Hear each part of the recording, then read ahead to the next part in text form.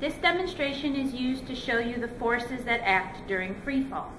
It consists of a plastic cup that is mounted to a post that has a heavy ball attached to a stretchy string that will apply a tension to try to pull the ball back towards the center of the cup.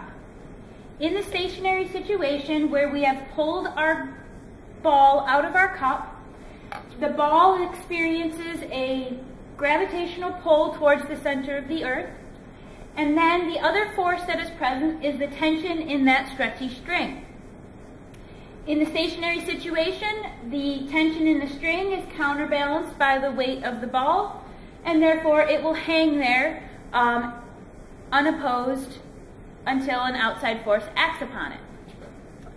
Once I allow our system to fall, it becomes a situation where it's in free fall, and the ball no longer has the force of gravity acting on it, so the only force that is present is the tension in the string.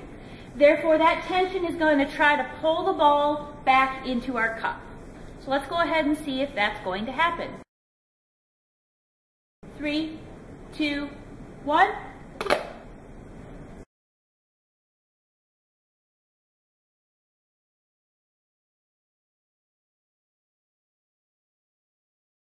Three, two, one.